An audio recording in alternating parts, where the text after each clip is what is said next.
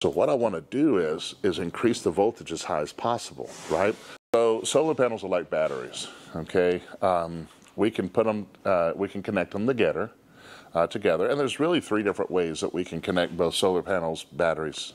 We can put them in parallel. Now, when we put batteries in parallel, that's just doubling your capacity. So when we wire them up, it's positive to positive and negative to negative. The voltage doesn't change, so if I have 2 12-volt batteries and I connect them together, I still end up at 12 volts if I put them in parallel. But I have twice the capacity. It's like having, a gallon of water. I add a gallon of water. Series is whenever, I want to increase the voltage, right? I would put one post positive to one post negative. It leaves one post positive, one post negative open. I would say putting them in series is like a relationship. Male, female, come together, couple. Right? So when we do that, we increase the voltage, but our capacity is though it's just one panel or one battery.